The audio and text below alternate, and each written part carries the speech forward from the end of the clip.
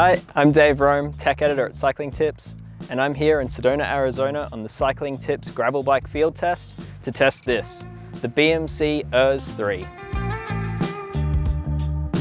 This is a bike with two names. It's the Unrestricted or the URS. Either one works, but what you need to know is it's BMC's first real entry into the gravel bike world. It's the love child between the BMC Team Elite 01, their World Cup winning hardtail, and their do-everything road bike, the Road Machine. From the mountain bike side, the URS takes BMC's MTT design, basically an elastomer suspension, which aims to grab flex from the rear end and take the edge off of the bumps and add a little bit of traction in the process. The geometry on this is extremely progressive. It has a 70-degree head angle and an extremely long front center. With that, BMC then use a very short stem to bring the effective reach back into check. And that whole thinking is borrowed directly from the mountain bike world. Literally any trail bike of the last 5 years has used this thinking. And it's around the idea of adding a whole lot of high-speed stability while still keeping the low-speed handling in check. From the road, the URS borrows BMC's integrated cabling system, which directs the cables along the bottom of the handlebar into the base of the stem and then down the sides of a flattened steerer tube and into the frame. It's quite an easy system to work with, as the cables don't go through the stem, but rather they sit beneath it and then are covered by a cap. On this model, it has mechanical shifting, and the system can't handle the mechanical shifting inside, so they keep that wire outside while the brake hoses are kept internal. Out back, the URS borrows the same seat post from the Road Machine, which is a D-shaped carbon seat post designed to flex, but it's really quite clever. The front radius of the seat post matches a 27.2mm round seat post, and what that means is just with a simple wedge, you can actually fit a dropper seat post to this frame. Like any good gravel bike, the URS is covered in mounts. You've got mounts on the top tube, mounts in the front triangle, but most importantly, you've got mounts for fenders, and there's also little secret mounts that can take a rear rack too. In addition to that, there's also these really clever fork bumpers on the front, something we haven't seen with any other gravel bike to date. And the idea with that is when you take the front wheel off and you want to put the bike down in the car park or in the back of your car, you can safely do so without worrying about scratching the paint or damaging the carbon.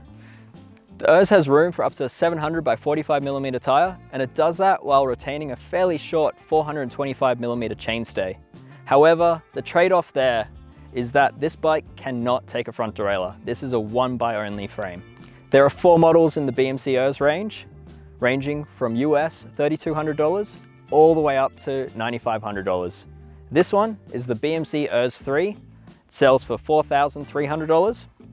And it features a full Shimano GRX group set, Mavic wheels, and an Eastern cockpit. This bike weighs 9.12 kilograms with the Control Continental tires, which is a pretty respectable weight given the mid-range spec on this bike. The BMC URS is actually a bike I've tested before. I was at the launch of this bike in Switzerland, but now I'm keen to do some back-to-back testing and spend a whole lot more time on it. Let's see how it goes.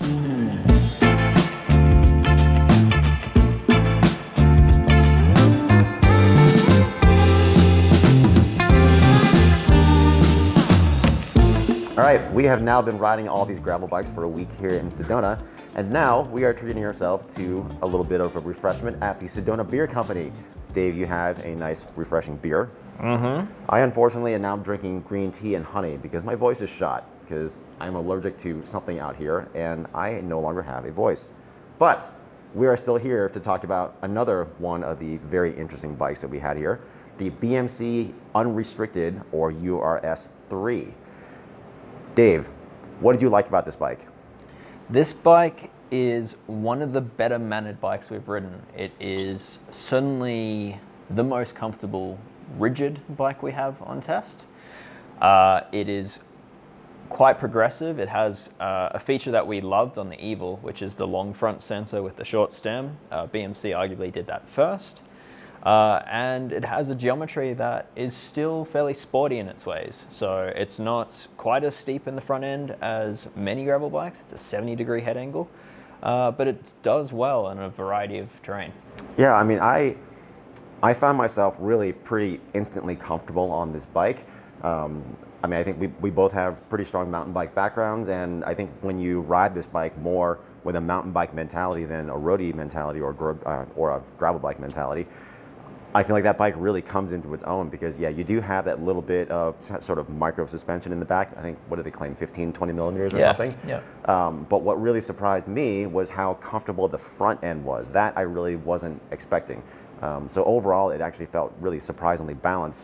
Seated comfort's also worth noting. I mean, we've spoken about the comfort, but the combination of that MTT elastomer design in the rear end plus the D-shaped seat post that they're using, it really does let you just sit and pedal through stuff where other bikes would have us probably getting out of the saddle.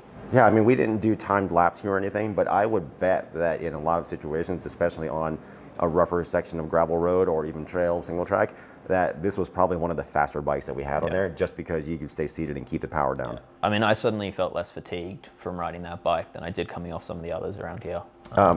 This was also one of the lighter bikes that we had too. I mean, despite having that little micro suspension in the back, I mean, it's a really surprisingly light frame, right? Yeah, light and stiff. Like it's stiff under power, and that lightness just, you know, allows you to just accelerate the bike as you wish. It does feel quite racy in that regard. So Dave, what was the tire clearance on this bike again? It can fit up to a 700 by 45 millimeter tire. So, you know, our tires probably ran a little bit on the narrow side of 40 mil, so there's plenty of space there. However, that tire clearance does come with the limitation of no front derailleur. So there's no chance of fitting a front derailleur to this bike. It's one by only, which kind of feels like a bit of a missed opportunity. Yeah, because it did feel like, for as much capability as the rest of the bike has, I mean, there were times when we were kind of like, this bike could be even better if you had like another really low fast knob tire in like a higher volume 45 or 47. And I feel like at that point, that bike would absolutely rip. Mm-hmm. Yeah, 100%. It seems like one of the ways that BMC may have gotten some additional comfort up front maybe had something to do with that integrated cockpit, you think? Yeah, it's possible. I mean, that integrated cockpit that they use, exact same design that's used on their road machine and a few other road bikes of theirs. And it flattens the steerer tube so that they can run the cables down the side of it through the bearings in the head tube. And it's quite possible that that's allowing a little bit more flex in the system. We're testing one of the lower end models, which has an external shift cable on the outside. But you know, if you had a Di2 version of that, or even an electronic, a wireless electronic version, you wouldn't actually see a cable coming from the handlebar. It's a very, very clean looking bike. What about downsides on this frame? I mean, we talked a little bit about the fact that you have to run a one by, but I mean, yeah, BMC does seem to have made a few compromises in getting the performance here that we get. So what are those?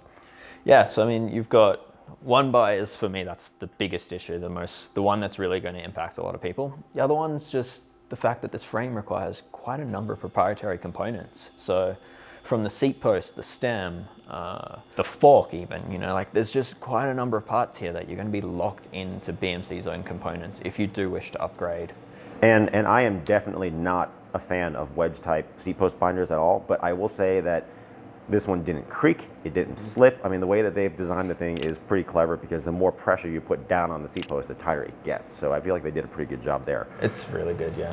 But one other thing with that MTT rear suspension system, we should remind people that that is a wear item. So it is going to require some maintenance, but it's also not going to last forever. Yeah, so really anything that moves is going to be a wear item. And this bike is not going to be the most set and forget thing out there. BMC themselves, I think, recommend servicing it annually. There are bushings in there that slide on.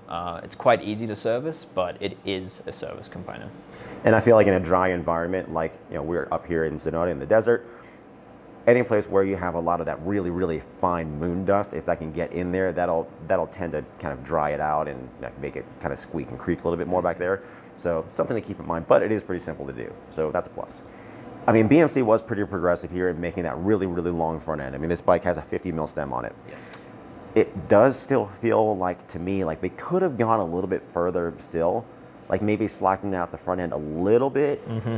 What did you think about that? Yeah, I think having ridden the Evil and seeing just how far they pushed the head angle on that bike, I think there's room to find a middle ground. There's a happy place in between what the BMC is and where the Evil's at. I think if BMC added even half a degree or even a full degree, maybe 69-degree head angle, that would make this bike really great in a huge variety of terrain without actually impacting too much on how it climbs. Right, or even if they had worked in a little bit more tire clearance, because if you were to put a bigger tire on there, especially up front, that would also effectively slow down the steering a little bit. It would, yeah. Dave, what did we think about the spec?